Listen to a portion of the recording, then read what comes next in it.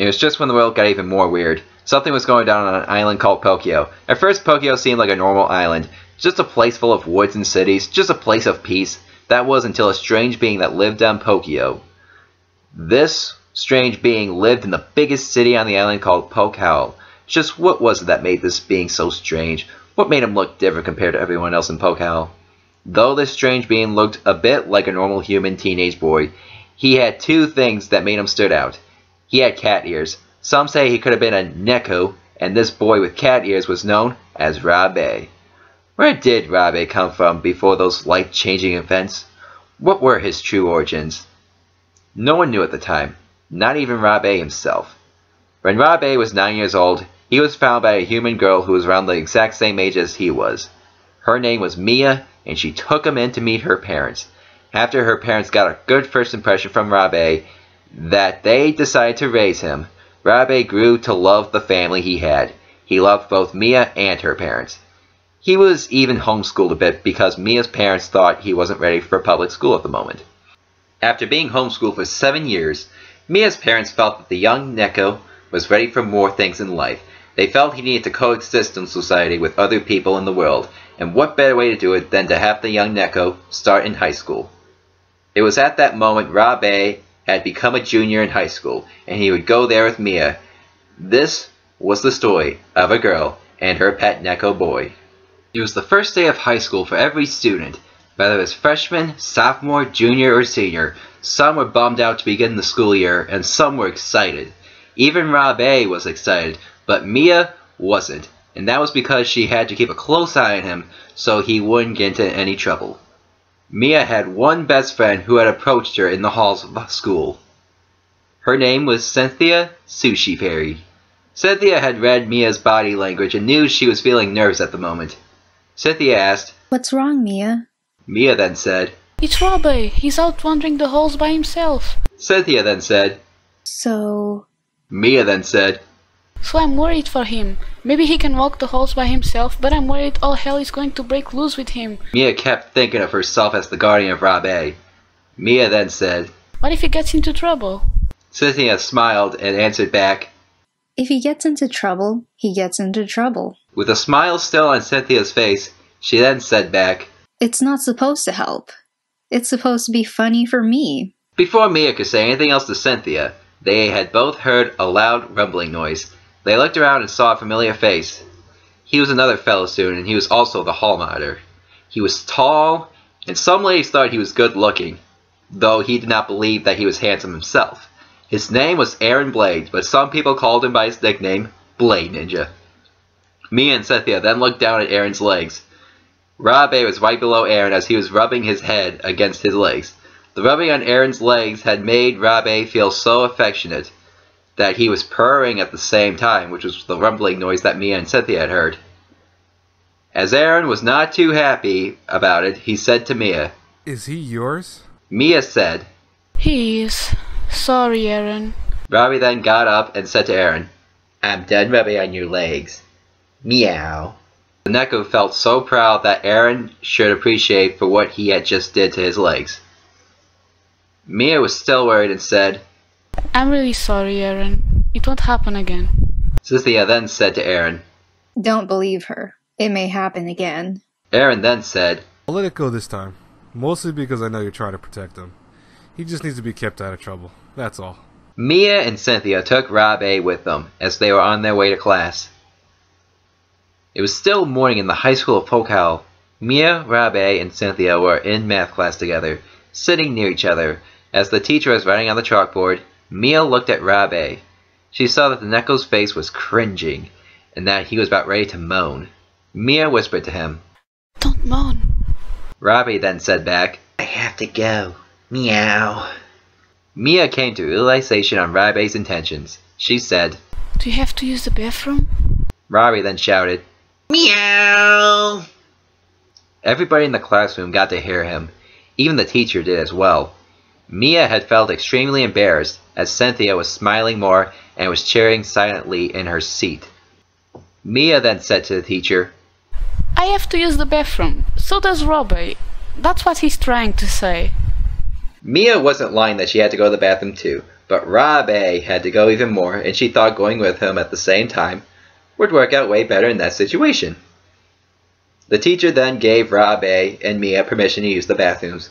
As they walked down a couple hallways, they managed to find 2 bathrooms, one for the boys and one for the girls. Mia went to the girls' bathroom as she believed Rabe had went into the boys' bathroom. After she had finished in the bathroom, Mia had walked out. She moved her head around a bit to see if Rabe was still around. She told him if he were to get done early in the bathroom, he needed to wait outside, so she assumed that he was still in the men's bathroom. Mia had waited a bit for Rabe to come out for about a minute, but all of a sudden Rabe was wandering the halls instead of coming from the bathroom. In Rabe's hands was a bag of sand that he took from the workout room. Mia then got curious and said, Rabe, what are you doing with that? Rabe then said, It's a bag of litter. He then went into the bathroom as Mia began to think what he was going to do with that bag of sand. After thinking hard about it for a few seconds, Mia began to panic and shouted. Rabe? Mia entered the boys' bathroom to stop Rabe, but when she came in, it was too late. Rabe had already cut the bag of sand open and spilled it on the floor of the stall. Rabe, I'm really going to do it. That's sand, not litter. Rabe felt he was intimidated by Mia's lecture. He said, I don't want to use the toilets. Rabe had then unzipped his pants. Mia then said, Please don't do it. The Neko had ignored Mia. Rabe began to urinate on the sand. He was treating the sand like it was a litter box.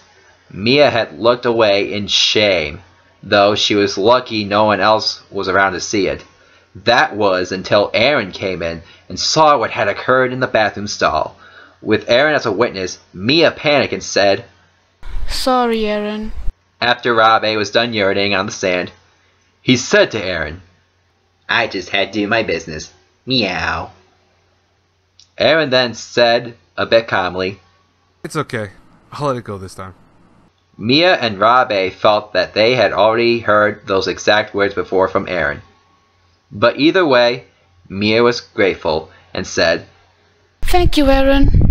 Rabe and Mia had then exited the bathroom, leaving Aaron to look at the wet sand in disappointment. Aaron then said to himself, Guess I'm cleaning this up, but I'm still letting it go.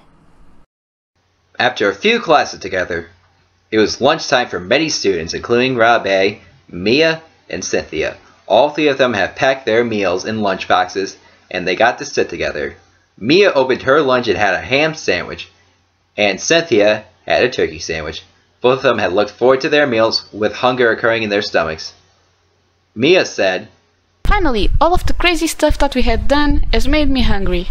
Rabe then said, It's made me hungry too. Cynthia then said with curiosity to Rabe, Well, what do you have for lunch? The Neko had opened his lunchbox, and like both Cynthia and Mia, he had a sandwich. Mia then said, That's a weird looking sandwich, Rabe. Not only did the sandwich look weird, but it smelled weird.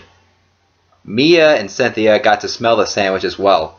The Neko said proudly, It's my lunch. It has canned cat food in it. Mia felt she was ready to be sick.